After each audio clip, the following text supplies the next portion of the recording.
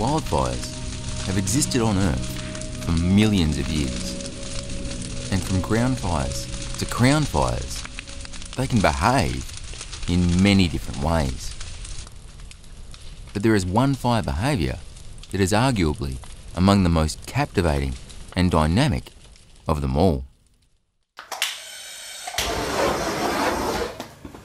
Fire whirls are rapidly spinning vortexes of flame and smoke, and they can range from the relatively common small fire whirls all the way to the very rare large fire whirls, which can rival genuine tornadoes for their size and ferocity. Now, an example of just how powerful these vortexes can grow to be was seen in the 2018 Californian car fire. This fire whirl grew to such a size where it rated an F3 on the enhanced Vegeta scale and was not only strong enough to create extreme fire conditions on the ground, but was also a contender for pyrotornadogenesis, where a wildfire had spawned a genuine tornado. And this is not the only time where a fire whirl has grown to such a size where it rivaled genuine tornadoes for their size and ferocity. Because in 2001, during the Australian Canberra bushfires, a fire whirl was generated which scientists would later argue to be the very first case of pyrotornadogenesis, where a bushfire created a genuine tornado. Now, the scientists found that because this fire tornado would lift off the ground and then reconnect further down the path, like a genuine tornado might, and it was also linked to an enormous pyrocumulonimbus cloud, which is essentially a fire-generated thunderstorm, that this event wasn't just a fire whirl, and it was in fact the very first documented case of pyrotornadogenesis.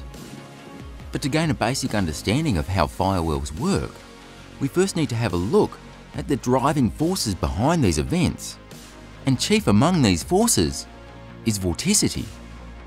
Now, vorticity is a concept used in fluid dynamics, and it can be related to the amount of rotation or circulation in a fluid. And if you look around, you can find examples of vorticity scattered throughout your daily life. But when we're talking about vorticity in fire whirls, we need that interaction to occur between the atmosphere and the fire itself. And there are a number of different ways in which this can occur.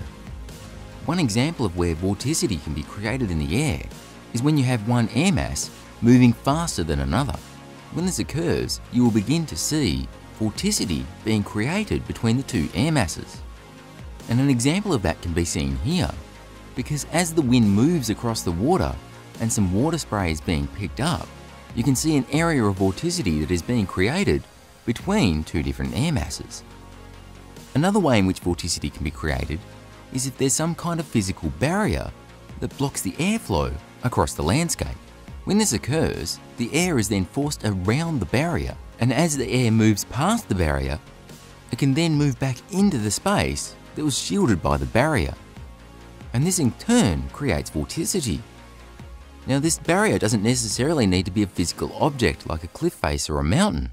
It can also be the fire itself. And an example of that can be seen here. Because as the prevailing winds are being pushed down the fire front, an area of vorticity is being created at the head of the fire. And this vorticity has then gone on to create a fire whirl. But vorticity alone is not enough to create a fire whirl, because fire whirls also require the vertical movement of air, flames and smoke. And this vertical movement is achieved via convection. Now, one example where the heat required for convection can be found is the sun itself. And as you can see here, as the sun heats the landscape, it can heat the land unevenly. If this happens, then what we can see is one area being heated more than the other areas around it. And as this area begins to heat up, the air can begin to move vertically. And as the air moves up, more air can be drawn in to replace it. Now, as this process continues, we can begin to see vorticity being created by the inward rushing of air. Now, this is an example of how a dust devil can be formed. And dust devils are similar to fire whirls in many ways. But dust devils gain their energy from the sun and the heating of the land, whereas fire whirls gain their energy from the fire itself.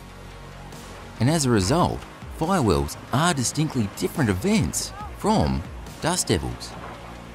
But the question remains, what is it about fire whirls that makes the fire burn with much greater flame heights and much higher intensity than the surrounding flames? And for the answer to that question, we need to look to a phenomenon known as cyclotrophic flow. Now, this term relates to a balance between a low pressure area which has been created by the high temperatures of the fire and the outwardly moving centripetal force which is created by the rotation of the fire whirl. Now, this balance means that we see a separation between the products of combustion within the fire whirl and the air surrounding the vortex. Now, this means that those products of combustion can be concentrated and stretched out vertically within the vortex.